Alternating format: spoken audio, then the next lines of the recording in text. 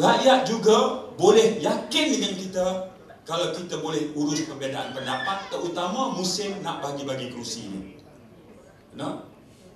Berhormat buat analogi galah. Galah hijau, galah biru, galah merah, galah reput, segala macam. Setiap galah tu ada bahagian dia. Dia tak boleh jadi galah, kami galah lama, hang galah baru. Jadi hang jadi galah.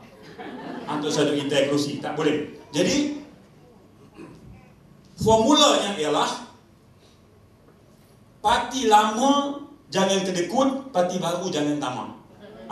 Itu formula. Boleh setuju?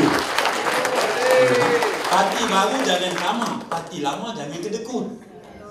Asal kursi kami yang paling lama, kami yang paling kuat, kami ahli paling ramai, kami pengalaman, kami yang lebih teruji, pemimpin kami lama kena tangkap, maka kami mesti dapat lebih kursi. Tak boleh. Tak boleh.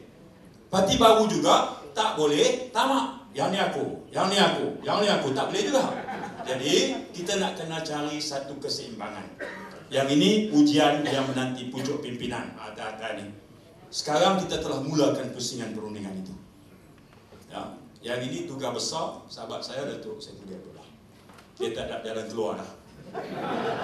Dia kena selesai yang itu, manifesto dia. Dulu saya semua, dulu ya. Jadi, hadirin yang saya hormati sekalian, itu perkara yang merupakan ramuan untuk kita pastikan kita pilihan yang lebih baik.